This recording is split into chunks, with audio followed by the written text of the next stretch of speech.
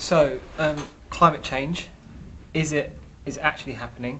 Is it real, or is it just something that the media hypes up? The climate is always fluctuating, it has done, it will continue to do so. I think just the media's just hyping it up to be more bigger than it actually is. I'm not one to say that we can actually say that it's definitely happening. I think there is evidence to suggest that it may be happening, but I'm not happy that we absolutely say it outrightly, we've got it sorted out and we know this is what's going to happen. Are you denying that it's happening then?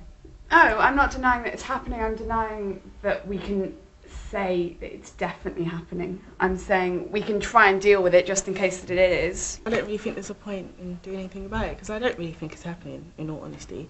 Well, what about those pictures I've seen of like the Arctic Circle when it's like shrinking and shrinking, proof that the world is getting warmer? Those are pictures, not you don't know, I don't know. Regardless of whether it's happening or not, we need to look at our lifestyles and look at whether it's necessary. I don't think things like switching off like the TV or saving energy is going to make much of a difference, personally. Well, there's two different questions. It's what you deal with. It's either that we change our technology to deal with this problem or we change our way of life. And to be honest, I don't think way of life is going to be changed, and especially as all these developing countries are going to need to go through industrialisation and become capitalist countries, then we've done that, and we're promoting actually that to happen by giving them aid in the first place that they can develop, and that is the route through development that every country takes. So I think George Bush.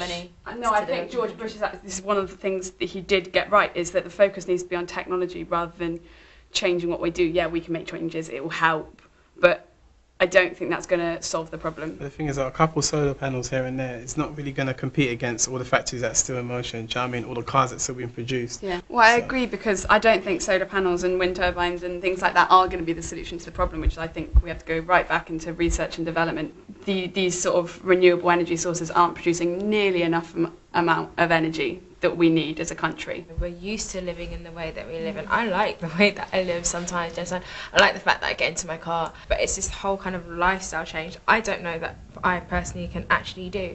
Some people can do it, but it's sad. I don't think I can actually do it. But one car in 1987 produced the same amount of emissions as 9 cars in 2000 did. So I think that's the way forward, rather than, this is what I'm saying, that's the way forward rather than you not using the car.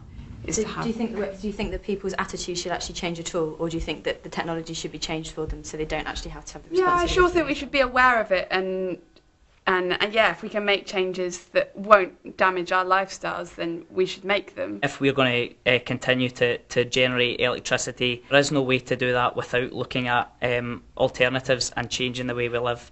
We can't continue to find coal and keep burning it, or keep burying uranium for nuclear power stations. We can't keep doing it. So if you could only advocate one option, you'd advocate changing the way of life over changing technology that deals with that way of life? The changing technology, in order to meet the way we live, we have to change the technology, and actually changing the technology will change the way we live. It goes hand in hand.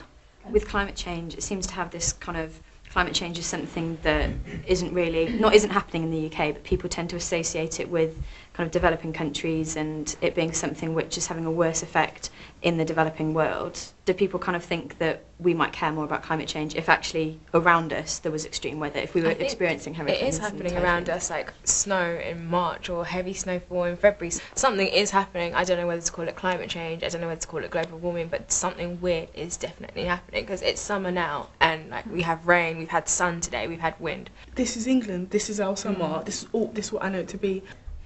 In the Bible and Revelation it says, you know, there are going to be natural disasters towards the end of the world. Is it something that we should just let happen, that we shouldn't really interfere in? Like, because you do have people that sort of say that the environment and the world is sort of God's domain and that we shouldn't really be interfering in something. I've heard it on the platform, someone saying that the world is going to end, so it doesn't matter how much pollution we cause. It was Adam's sole responsibility to look after the earth. That's the only thing really that God told him to do. He fast up himself with a tree and go eat the fruit and mess up, do you know what I mean, whole of civilization. But really, the only thing that he was actually instructed was to tend to the garden kind of thing. And, you know, I think that's definitely still applies today. It will be inevitable that it will sort of crash one day, but I still think that we should definitely try and make a difference. As regards to this, you get 3 types of people. You get those that are aware and active. You get those who, not in my backyard, so they're aware of it and they want it to improve, but I don't want to change anything that I do. And you get the kind of don't know, don't care, so